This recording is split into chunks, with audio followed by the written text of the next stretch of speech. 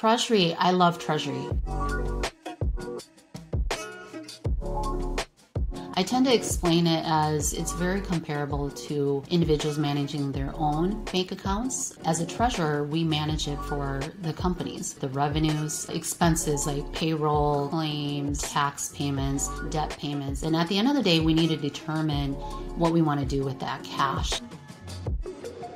I started the financial field pilot apprenticeship program for banking, and I was in high school. That made me decide to pursue my degree in finance. That really led me to my first job as a financial analyst. And so I had an informal interview with the assistant treasurer. He offered me a role as a cash management analyst. I had no idea that this job would really lead me to a career over the past 20 plus years. Keep in mind that every organization has to make money. And so Treasury is involved in that because everything that we do touches money.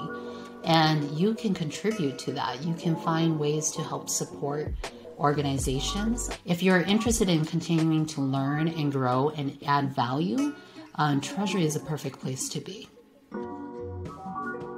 I would say my advice to young professionals is, be heard, be authentic. Companies don't want the status quo. Companies are expected to evolve and change very quickly.